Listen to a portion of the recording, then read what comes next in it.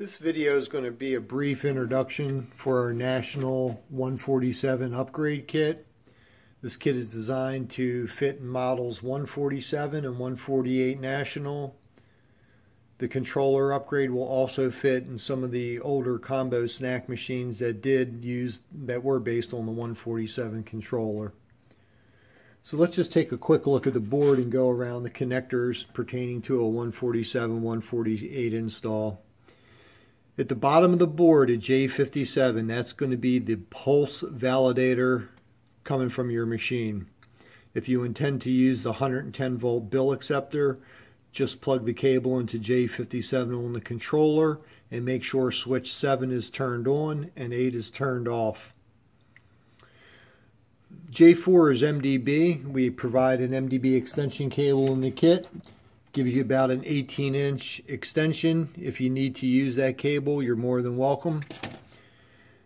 To the left of MDB, you have your display header. There is a display cable, part number 110194-21. That cable is unique. It's keyed. The keyed side will plug directly to the display. Here's the display where you see pin 3 missing. And you're just going to go ahead and plug in the display cable. And then the opposite end will plug at the bottom of the board right down there. J2 display.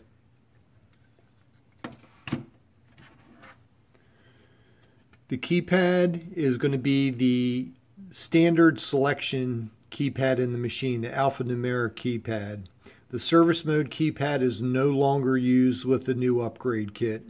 You can leave it intact, or you can remove it from the machine. On the left side of the board, we have our motor headers, and there's a 3-part motor header in the National. There are 3 connectors, all in line. They shouldn't fit in multiple directions. There's a large one, then a smaller one, and I don't think you can mix those up. And then to the right of the snack motors is your gum and mint motors right here at that white header. At the top of the board, we have incoming power. It's typically going to be a brown, yellow, and orange wire. It's going to be attached to the pull-out tray. Just plug it into the board for incoming power.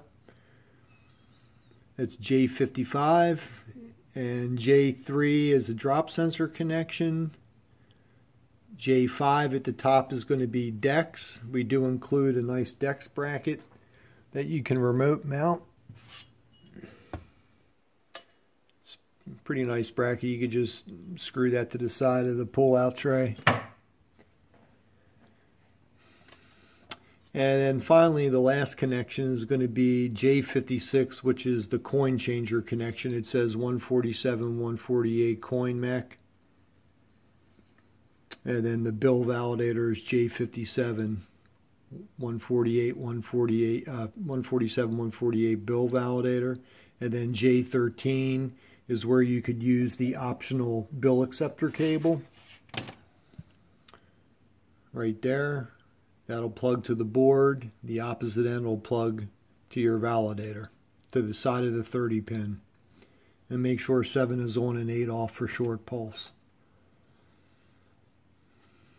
There's one last topic I want to cover, one additional cable in the kit, and that's the 110223-21. And this is a power supply modification cable, which will increase the 24 volt available to everything in the machine: motors, changers, validators, card readers, because the original machine was really a 110 volt base machine. It used 110 volt payment devices.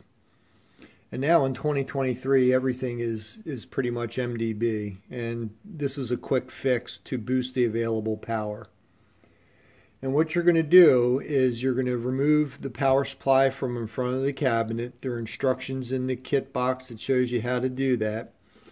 And then there are 2 connectors, J72 and J73, that plug to the power supply board. You're going to remove those permanently. They never get attached again to the power supply board.